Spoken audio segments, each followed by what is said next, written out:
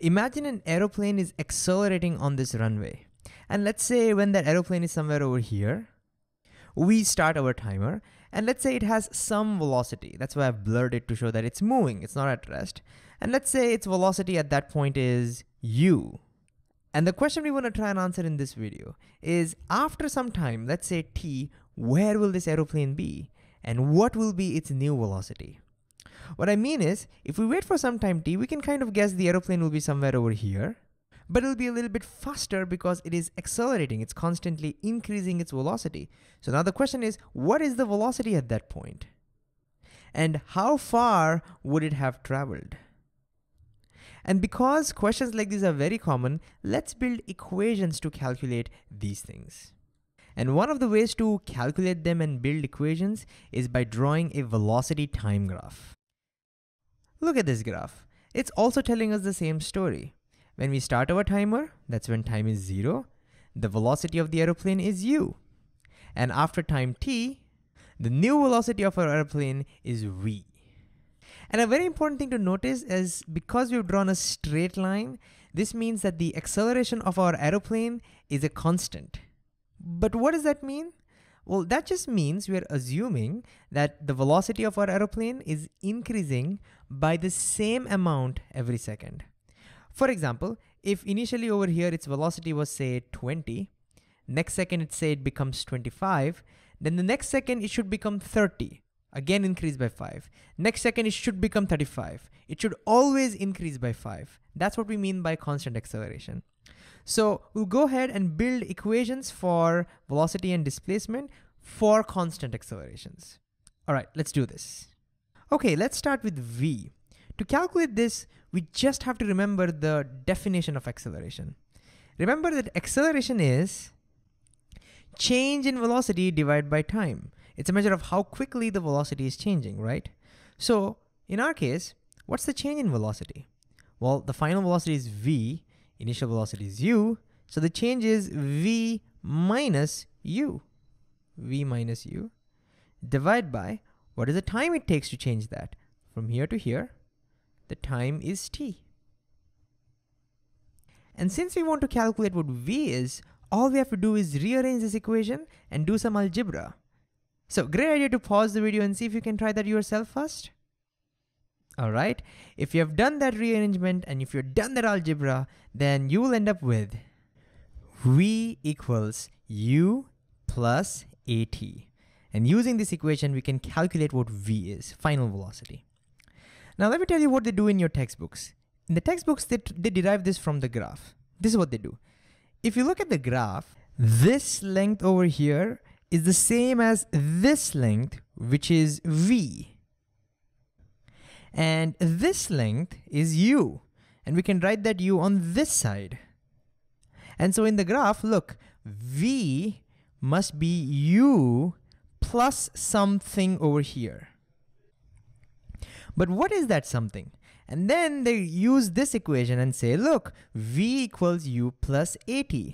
So v should be u plus this something must be at from the equation. So this length should be at.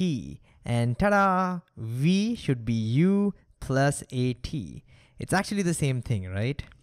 So the important thing is, this is not a new equation. It is just a rearrangement of the definition. So even if you forget this equation, it's fine as long as you remember what acceleration is.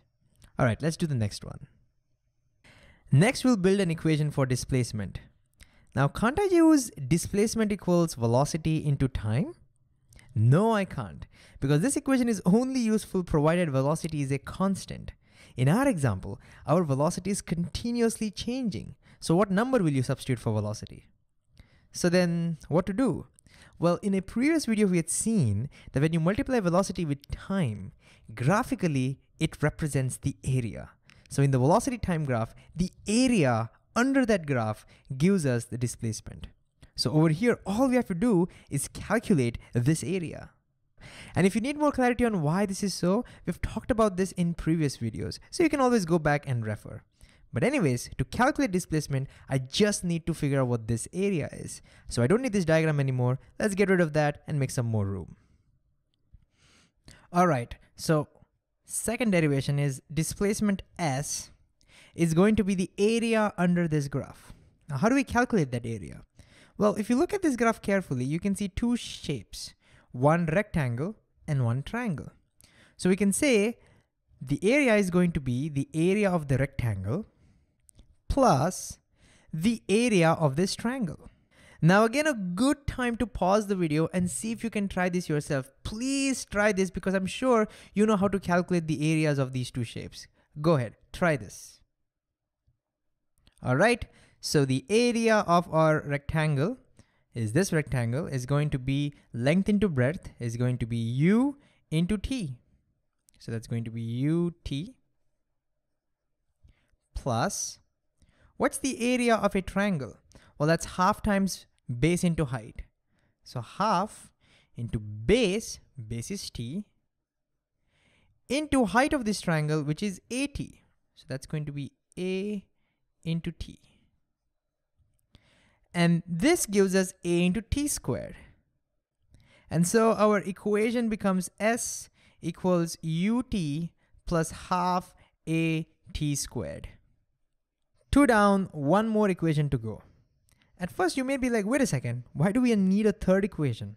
I mean, we wanted V and S and we got that, right? Well, you're right. Actually, we just need these two equations. However, if you see properly, you can see that both these equations depend on time. And sometimes in our problems, time will not be given to us.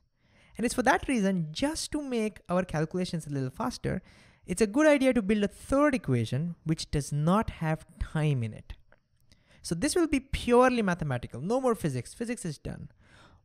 All we'll do is use these two equations and eliminate time in it. All right? So what we can do is we'll find out what T is from this equation, and then we'll plug it in this equation and see what we get. Now, if you directly do this, the process might be a little longer because there's a T here and there's a T squared over there. So it might become big. Just to make it shorter, you know what I'll do? I will recalculate the area of this.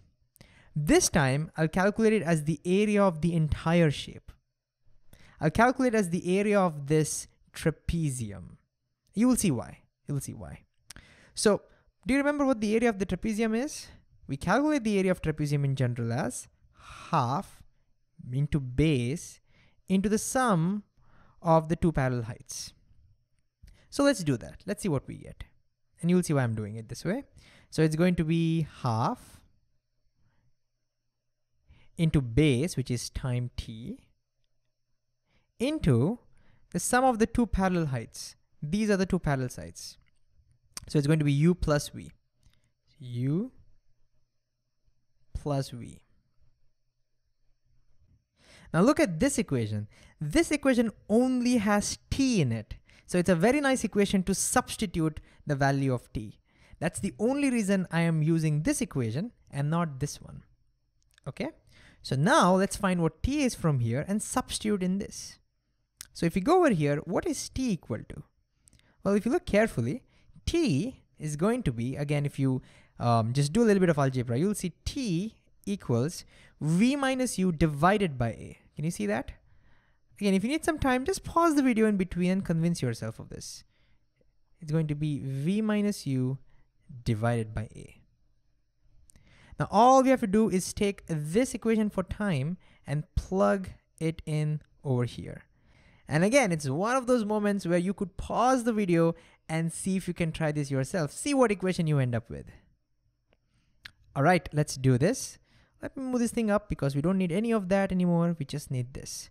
So if we substitute, we'll get S is half into time. The time is V minus U divided by A into U plus V.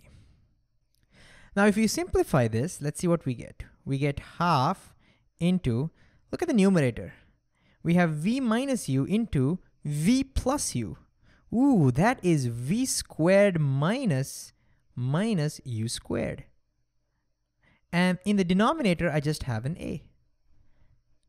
And again, if we do some algebra and we'll rearrange this, we will now end up with V squared minus U squared. equals, you get 2as. So we end up with 2as. And that is our equation number 3. As you can see, it is independent of time. So here it is, all 3 equations in one place. I know it looks a little crowded, sorry about that. But before we end, let's just see if these equations make sense to us. And one of the ways to do that is to check what happens if we put a equal to 0. Think about it. If a is 0, then that means there is no acceleration, and it means our body is moving with a constant velocity. Let's see what happens to these equations, and let's think whether that makes sense to us. In the first equation, if you put a equal to 0, this whole term vanishes, and that gives us v equals u. Now, does that make sense? Well, it does. Because if acceleration is 0, we would expect its velocity to be a constant. That means regardless of what time you check, its final velocity must always be the same as its initial velocity. So that equation makes sense. Similarly, if we were to put a equal to 0 in the second equation, this term vanishes, and now we get s equals just ut. If you look carefully, we're going back to this now. Displacement equals velocity into time. Makes sense, right? Because there is no acceleration, this equation goes back to that old equation we used to use in uniform motion. Perfect. And similarly, if you put a equal to 0 in the third equation, you'll again get v equals u, which we already discussed. Also, instead of increasing its speed, if the objects were decreasing its speed, even then these equations work. In that case, all we have to do is put a negative value for the acceleration, deceleration, and then these equations will work. So, to summarize, how do we derive these equations? Well, the first equation is for v, and that is done by just rearranging our acceleration definition. It's not a new equation. The second equation is for displacement s, and that is calculated as the area under the graph. So it's just the area of rectangle plus the area of the triangle. 2 equations are actually enough, but we build a third equation which is independent of time. And to do that, we can actually take t from here and substitute over here. To minimize the number of steps, I recalculated the displacement as the area of trapezium, so that we just have 1t, and then substituted. But even if you had directly substituted over here, you would end up with the same answer. It'll just have 2 or 3 additional steps. And yeah, one more, almost forgot. These equations only work provided our acceleration is a constant. If the acceleration is changing, then these equations don't work. Now we are done.